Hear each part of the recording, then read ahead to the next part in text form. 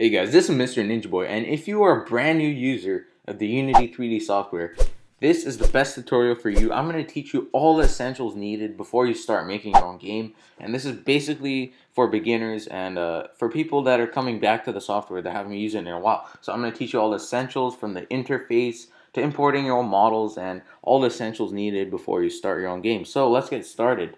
So before we get started, I just want to let you guys know I made a brand new forum called Unity Ninja. Basically what this is it's a forum dedicated to answer questions if you guys need help, and it's a general community forum where you can post your progress in your game, in the project showcase.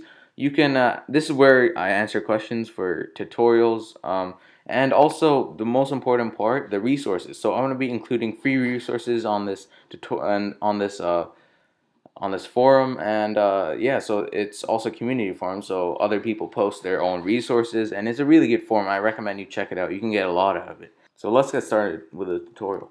So when you first start up Unity, you're gonna see something called Angry Bots, and this is basically a game that shows the capabilities of Unity 3D, and it's made by Unity themselves, but we're gonna skip this and create our own project, and this is the first step of creating your own game. So we're gonna go to File, New Project. So you can name it whatever you want. And alright, so first of all, if we want a game, we have to create a scene, because without a scene we don't really have a game. So let's go to File, New Scene, or yeah, Save Scene As. And then when you press Save Scene As, just save it as whatever you want, and save it under your assets folder. So press save, and there you go. So now we have a scene, and I'm going to teach you guys the interface, and this is very important that you guys fluently know the interface of Unity 3D before you create your game. First off, there's a lot of tabs in Unity, and the first one is Hierarchy, and this is basically what you have in game. And next to that, we have the Scene tab and the Game tab, and these are very different. The Scene tab is basically the in-game editor. You can edit your map, you can move objects around in the game. This is basically the editor of the game itself. And the Game tab is basically what you see when you're playing the game. It's a perspective of the game, and this is the perspective of wherever you are. You're basically God. You're the God of the game. Yeah, these are very important. You know the difference between them, and yeah. So now for the interface itself, for scrolling, and you can scroll in and out. Use your scroll. You just scroll in and out. You know how to scroll in. Use your mouse. Next is to pan around. You click on this hand and you can just pan around, and if you want to move it in 360 degrees, you right click on your mouse, and you can combine this with the pan around, and you can easily get around objects. And yeah, so next thing is the selection tool. You can press the selection tool and then click, and by the way, make sure you're on the scene if you want to do all this. So press the selection tool and then click on any object you want in your game. All we have is the cube for now, but you can move it around up and down, all the axes, X, Y, and Z. And yeah, so next tool is the rotation tool, and you can rotate any object. Make sure you select it first. If it's like this, then you just select the object itself you want to rotate, and yeah, you can just rotate it however you want. And the next and the last tool is the scale tool, and this you can scale the object in the X, Y, Z, all the axes, and yeah.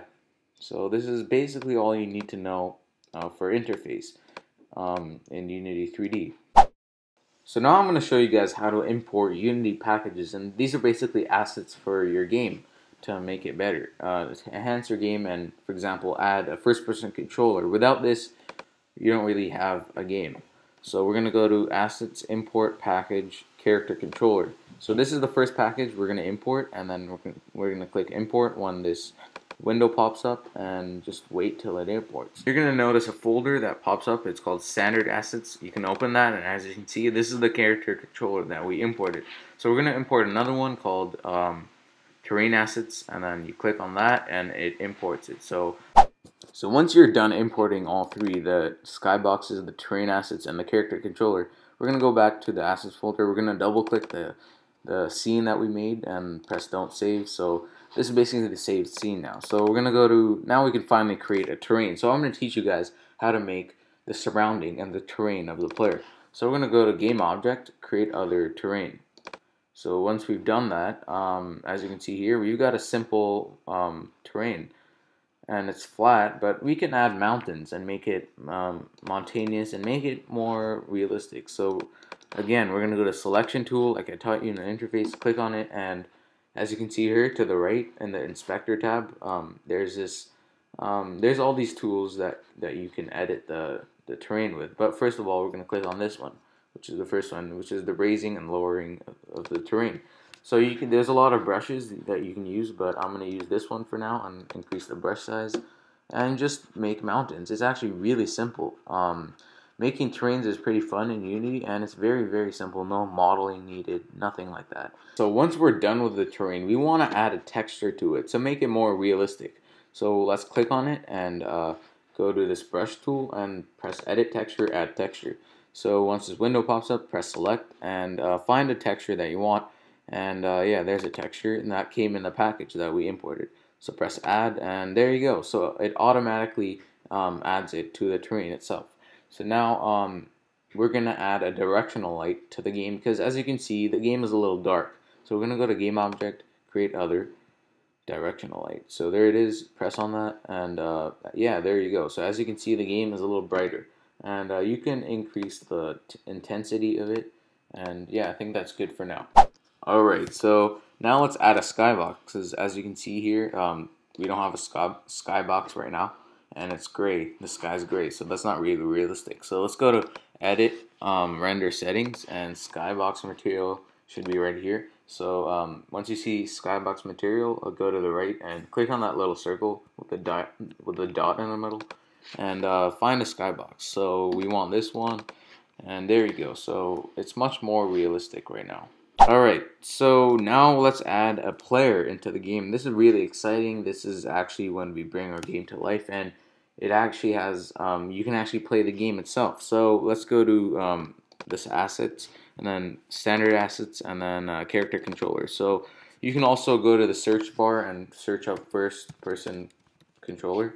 And yeah, so this is basically what we imported when we went to game object or assets import package. And yeah, so we're gonna drag this into the scene, and yeah, so once you got it there, you can zoom in by pressing F, and we got a really close up of the player. So let's put the player above the ground. Make sure, this is very important, make sure the player is always above the ground, or else he's gonna sink through the map. So once we've got that, we can actually click on the game, and as you can see, this is the game perspective. So if you have a main camera here, you can delete that because we're not going to be using that, and because we already have a main camera for the player itself. So if you want to go into play mode and actually test the game at any time, you can press this play button up here. So as you can see, this is play mode, and yeah, there we go. So this is our very simple game. If you press W, the player goes forward. This is the simple movements of the player. Right, so this is the final thing I'm going to show you guys in this tutorial, and this is importing your own stuff. This can be a 3D model, a script, a texture, etc. But yeah, I'm going to show you how to do it. So you go to Assets, Import New Asset, and when it goes to this, you have to locate your file. So I have it on my desktop here. So open the file that you want, and I believe for 3D models, Unity supports OBJ and FBX files. I'm not sure if it supports any other. So we're going to click import, and it's going to import it just like it imports any other file. So we have our 3D model file here, and now I'm going to import the texture for the file. So I'm going to go to Assets, Import New Asset, and locate the file that I want. So I finished importing all my model and my texture. So now if you want to add the model to the scene, you just literally drag it onto the scene. It's as simple as that. So now I'm going to rescale it like I showed you in the interface tutorial. So yeah, now that I scaled it, I am going to bring it down to the ground so it actually touches the ground. And this is all from the interface stuff that I showed you guys.